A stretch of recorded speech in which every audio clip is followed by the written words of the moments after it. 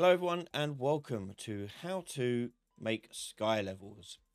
And what we mean by sky levels is we have the default setup here for the sky atmosphere system, and you get this horizon line across the atmosphere system as if like you're on level ground.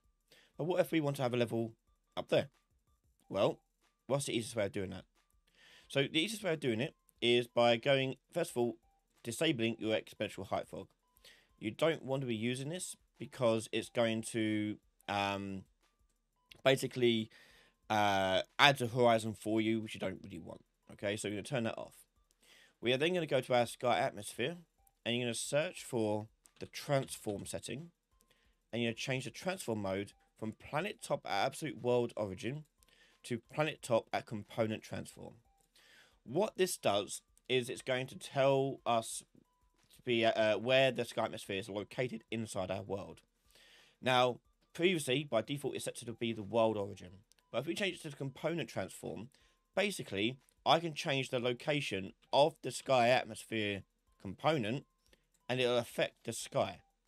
So if I go into my Z here and put in a large negative value, and it does have to be large because the sky atmosphere is very large. So we're going to do minus 60,000. And you'll see it get closer and closer to the bottom. So we're going to go down a bit more. I'm going to do another factor of 10. And there we go, back down.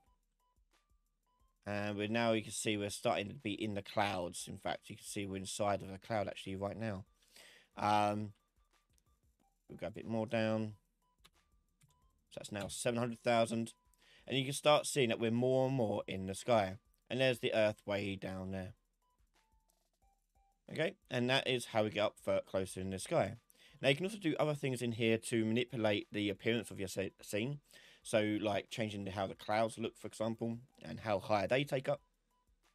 So just go to your volumetric cloud settings, and you can change things like the cloud layer. I talk about the layer height. So at the moment it's 10, but if I were to increase that to like 30, it gets a lot thicker.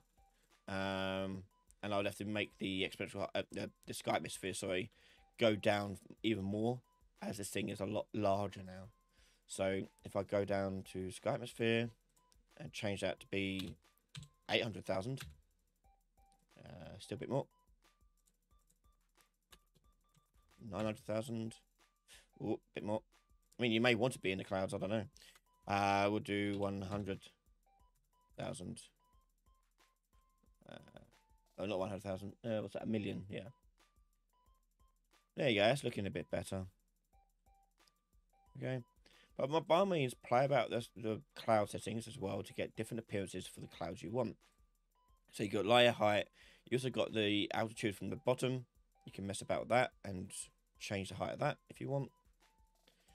You can also change the colouring and all that stuff. You can do all sorts of cool things with regards to the clouds to make them look exactly how you want to look. So I'm just going to delete my height fog there and then hit play. And you can see now we are high up in the sky. And that is how you make a sky level. If you like this how-to and want to see more how-tos, head over to my patreon.com/Ryan Laley, where you can support the channel from just $1 a month and get access to all our videos early before everyone else. Massive thank you to all my patrons and YouTube members for the continued support in the channel.